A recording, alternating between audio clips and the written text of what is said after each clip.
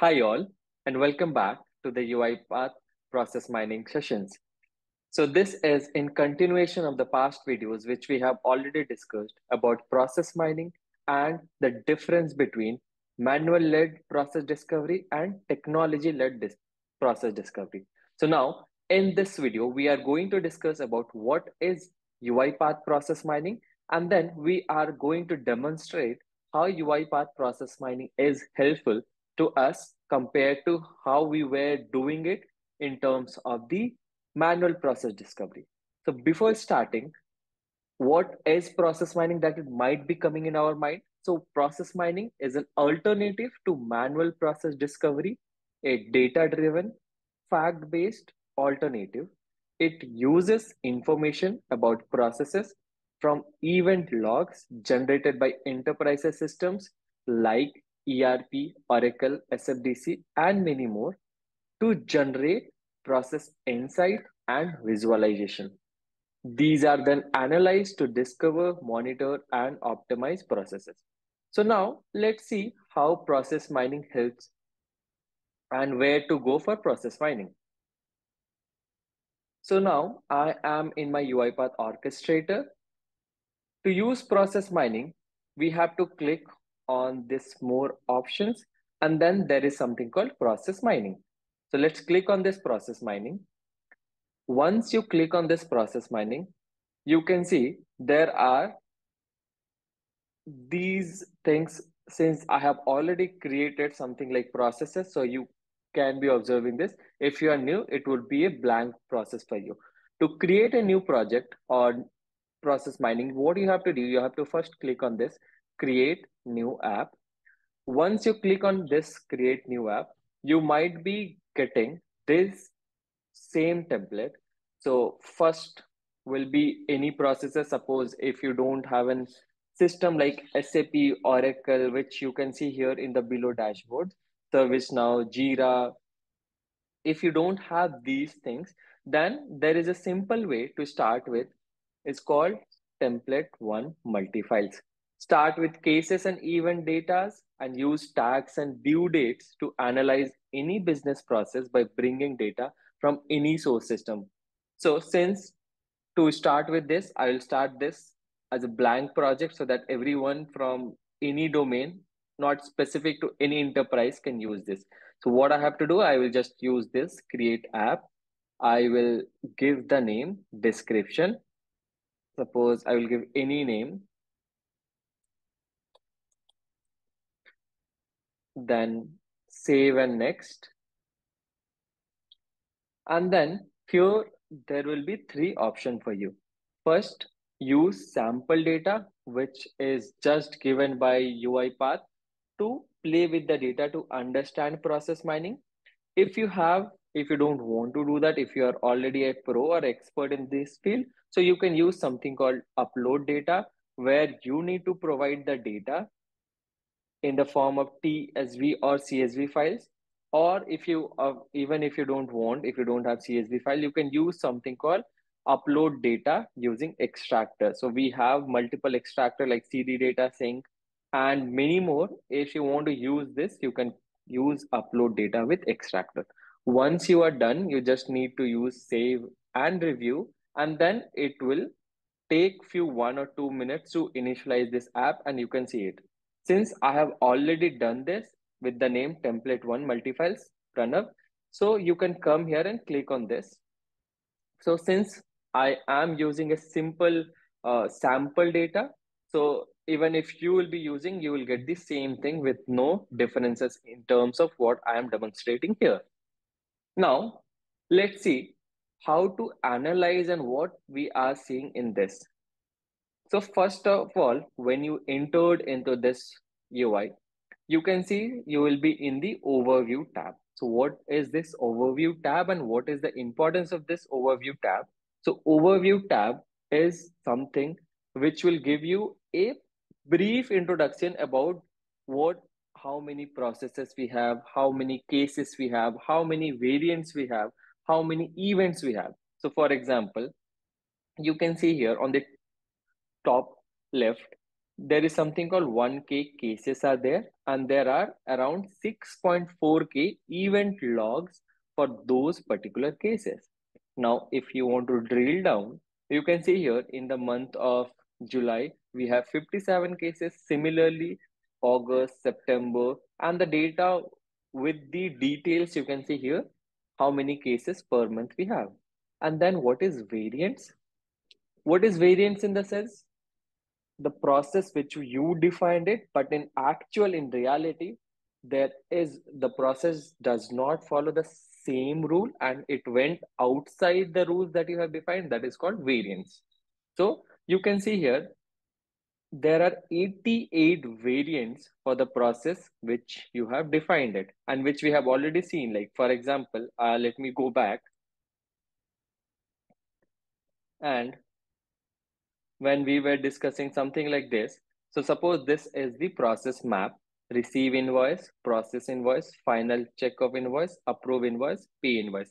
So I am just repeating it. So this was the process and this is the rule that we have defined. But when variation comes, variation means instead of moving it sequentially, it has moved some other way.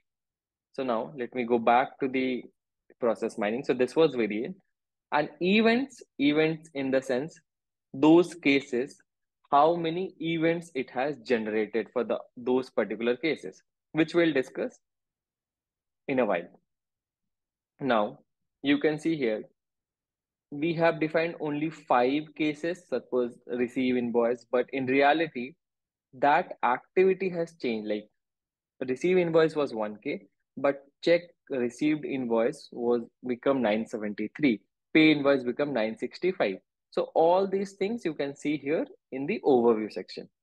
Then total case value is around $100 million, and then average throughput time to make this or to complete the process is 90. So this is the just the basic introduction from the overview section we are getting. Now, moving to few other tabs like end-to-end tabs. So when I click on this end-to-end tabs, so you can see here when I am talking about variant and when I told there are 88 variants,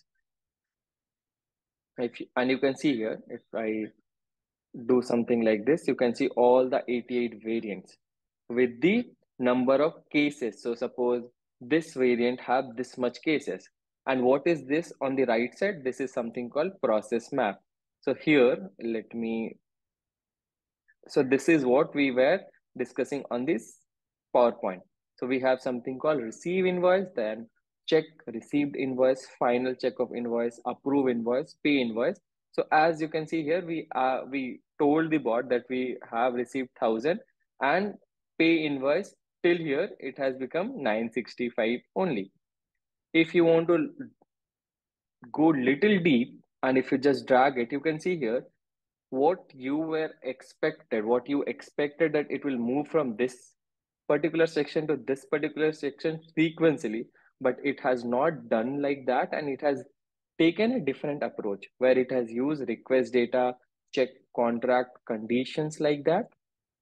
If you want more thing, you can see here when you start going deeper, you can see this process map keep on changing and you will get something like this, which shows you that how your process has changed. Instead of going sequentially, how complicated your process becomes.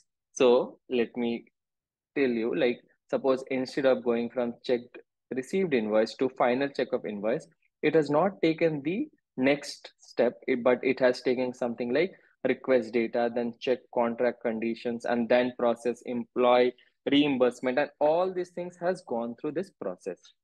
Now let's dig more deeper on this, and let's see, we can see event analysis. So this is what I was talking about, event. So there were so many events generated on that. So for example, for the cases, the final check of invoice has become 1.39, pay invoice has become this because multiple times that particular section has been ran. Now, let's go to the end-to-end section and do how to analyze these things in process mining. So let's, for example, since I am seeing that is the variant one has the highest number of cases. So let me click on this particular section, variant one, click on this. Once you click on this, you can see there is something called filter. Just click on this filter and filter on variant one. Once you click on this filter one, what will happen? Now, out of 1K cases that we told that we have for that particular processes, now that has reduced to 328.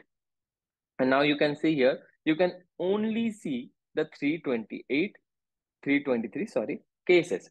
Now, the throughput time distribution for those things, like you can see here, 29 cases took one or lesser than 1 day. Then again, similarly, 65 cases took 1 or 2 days, and so on. You can see here in this particular section. But I want to see why this process took this much variation.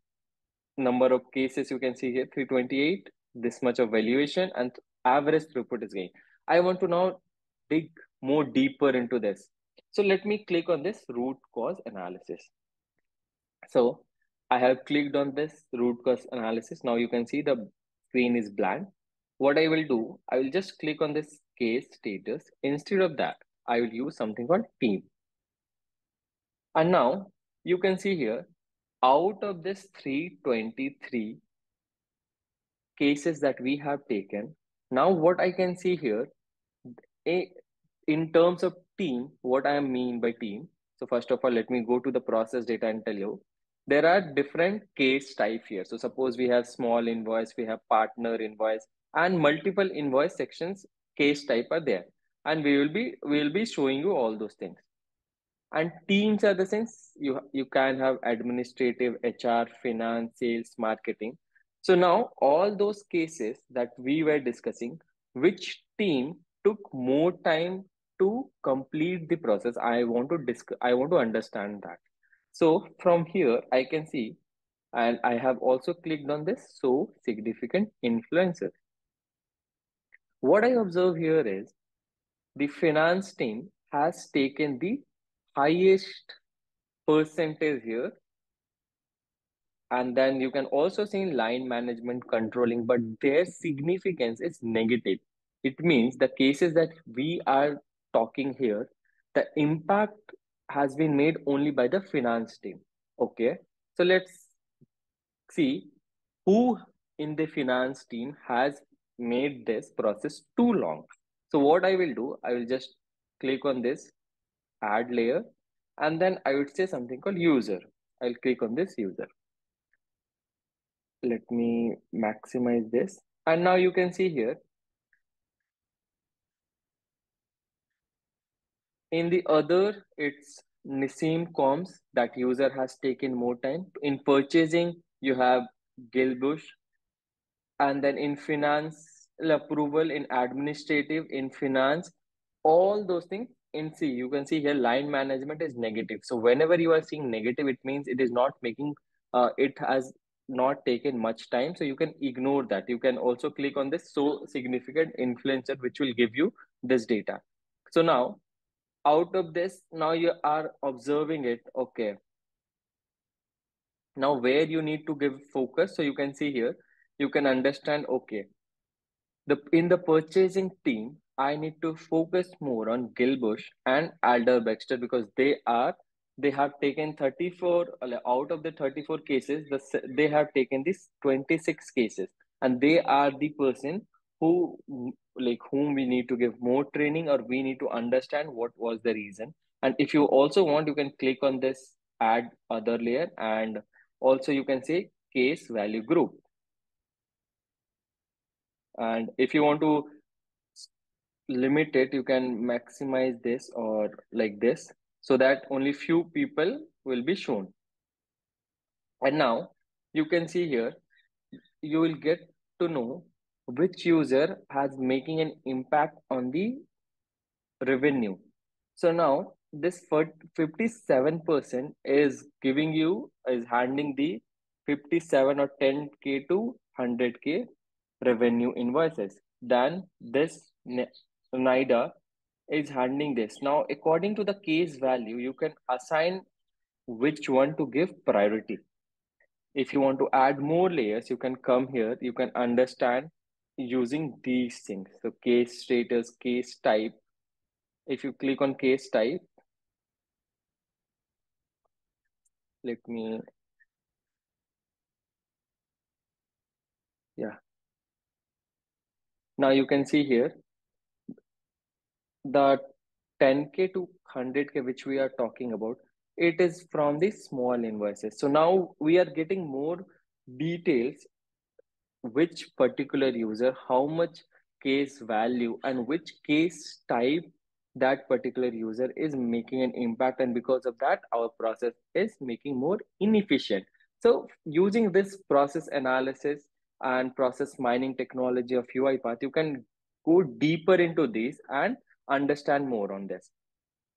Further, there are much more to discuss, but I want to keep this video short, so I'll be discussing more on the next video. Till then, bye bye and happy learning. And don't forget to like, share, and subscribe my channel. Thank you so much.